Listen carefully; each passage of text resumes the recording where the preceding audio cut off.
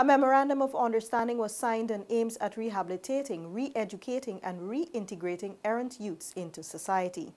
Public Security Minister Kemraj Ramjatan called on stakeholder non-governmental organizations to play their part in the implementation of the provisions of the Juvenile Justice Act. We also wanted to see a framework which would ensure that it saw professionals in the forefront supporting juveniles rather than prison warders. That's a huge development. UNICEF's resident representative, Sylvie Foyer, commended the minister for walking the walk and offering youths a second chance. Support and leadership on this from you, the ministry, the partners is really key in changing the narrative around the reality for young people, in particular when they are doing minor offenses.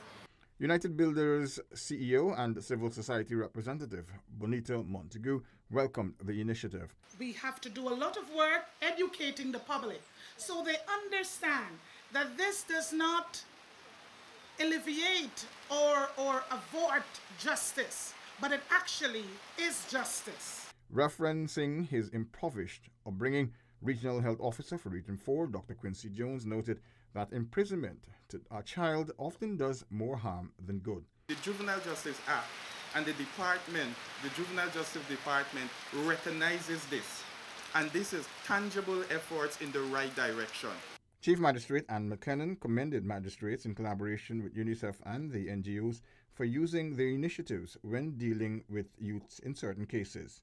Today, therefore, the judiciary, and more particularly the magistracy, are pleased that we have reached to this stage where we are going to concretize these programs. They will be in place, and therefore they will be available to the magistrates to give them the option to make the appropriate orders. Paul McAdam for InfoHub.